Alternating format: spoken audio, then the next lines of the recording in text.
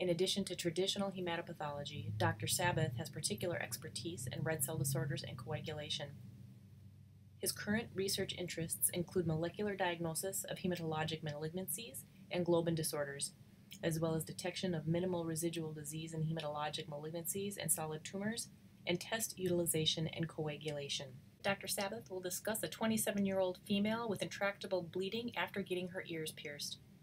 Thank you, Dr. Sabath, for being part of our Expert Hematopathologist video tutorial series. Today I would like to present a case of a 27-year-old woman with a bleeding disorder. Her history includes significant menorrhagia, including 2 episodes that required transfusion. She also had a history of 3 elective abortions, one of which was uncomplicated. One required a transfusion, but she remained an outpatient. And in one case, she required admission to the intensive care unit, where she received 4 units of packed red blood cells, was discharged from the hospital, and had to be readmitted due to continued bleeding. She also has a significant family history in that her mother has required transfusions on a number of occasions. However, none of her other relatives are known to have a bleeding disorder. Upon admission, a number of laboratory studies were performed. Her complete blood count showed a normal white count. She was anemic with a hematocrit of 23%, presumably due to blood loss. And she was found to be thrombocytopenic with a platelet count of 74,000. Her basic coagulation studies showed a normal prothrombin time of 14.1 seconds, a normal activated partial thromboplastin time of 29 seconds, a thrombin time of 17 seconds, and a slightly decreased fibrinogen of 147 milligrams per deciliter. In addition, she had a platelet function screen using the PFA 100 instrument, and it showed markedly prolonged closure times using both the collagen ADP and collagen epinephrine cartridges, indicating either a platelet defect or perhaps a severe form of von Willebrand disease. Based on her clinical history and her laboratory studies, the most likely differential diagnosis includes either von Willebrand disease or some sort of intrinsic platelet disorder such as Glanzmann thrombasthenia, Bernard-Soulier disorder, a storage pool disorder, or Wiskott-Aldrich syndrome. Since von Willebrand disease is the most common cause of bleeding disorders in the general population, her workup started with a von Willebrand disease investigation. This slide shows the results of her von Willebrand disease workup. Her factor VIII activity was normal at 72%. Her von Willebrand factor antigen was 55%. However, her von Willebrand factor activity, as measured by collagen binding, was only 23%, yielding a activity to antigen ratio of less than 0.7, which is decreased. She also had multimer analysis performed by Western blot, and you can see the gel at the bottom of this slide. The normal control shows the presence of high, intermediate, and low molecular weight multimers. On the left-hand side, you see a control specimen from a patient with type 2 von Willebrand disease showing a loss of high molecular weight multimers. And then you see the patient, and in that lane, again, you see a loss of high molecular weight multimers. So what type of von Willebrand disease might we be looking at in our case? Type 1 von Willebrand disease is a result of decreased concentration of von Willebrand factor, which is essentially functionally normal.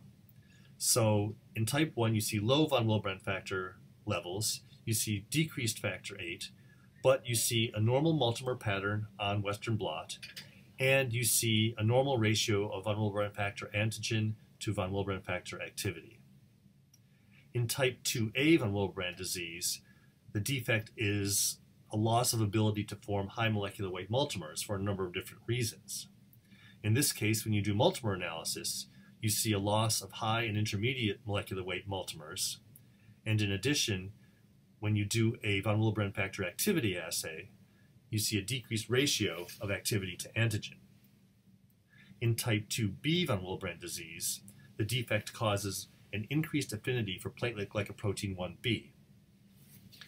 On multimer analysis, you see a loss of high molecular weight multimers, and you see a decreased ratio of von Willebrand factor activity to von Willebrand factor antigen.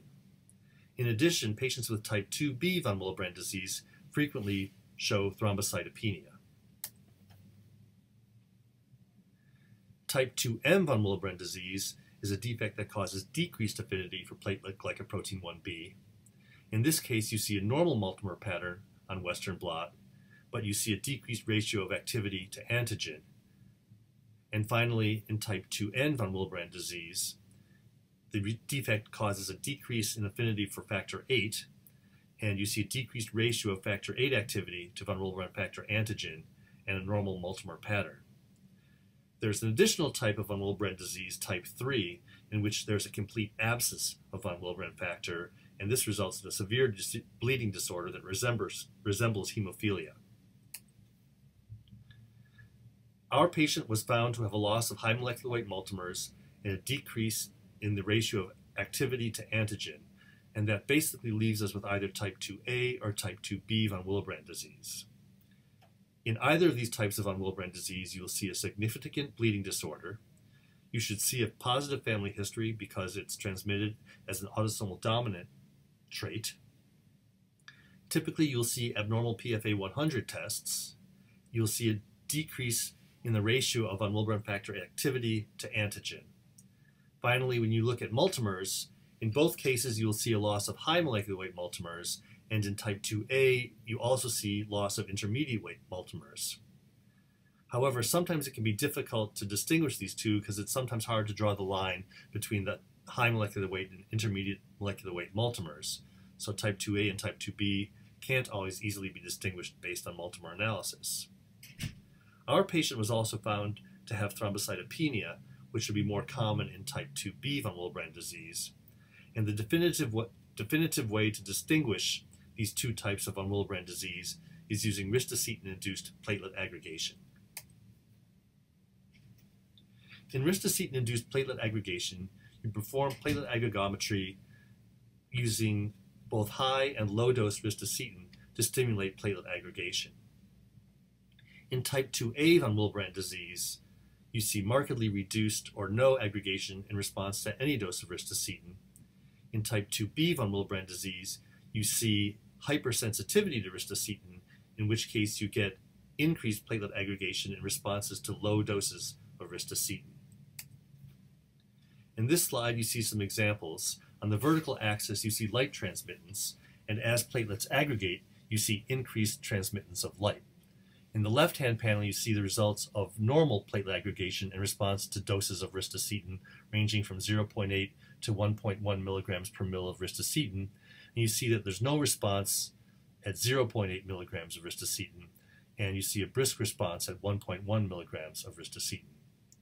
In the middle panel, you see the results from a patient with type 2A von Willebrand disease, where you see essentially no aggregation in responses to even very high doses of ristocetin, such as 2 milligrams per mil. Finally, in the right-hand panel, you see the results of a patient with type 2B von Willebrand disease. In this case, you see very high aggregation in response to doses of ristocetin that are quite low. The 0.5 milligrams per mil of ristocetin shows very high platelet aggregation, whereas in the normal patient on the left, you see no response to 0.8. So obviously the platelets in type 2B are aggregating in response to very low doses of ristocetin, and this is what you see in type 2B von Willebrand disease, and this is what you see in our patient. So what are the clinical implications for type 2B von Willebrand disease? Well, first of all, you cannot use vasopressin or DDAVP to treat type 2B von Willebrand disease.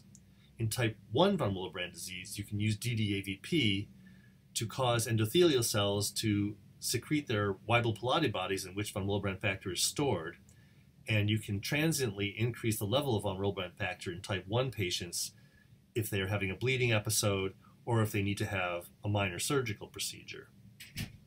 If you have type 2B von Willebrand disease, if you treat with DDAVP, the endothelial cells will secrete this abnormal von Willebrand factor, which will then exacerbate thrombocytopenia. So this is contraindicated. If a patient with type 2B von Willebrand disease is bleeding or requires surgery, you essentially have to do factor replacement therapy. The current choices for factor replacement include Humate-P, which is a plasma-derived von Willebrand factor, factor VIII combination. And more recently now we have available recombinant von Willebrand factor, which can be administered with or without factor VIII as needed.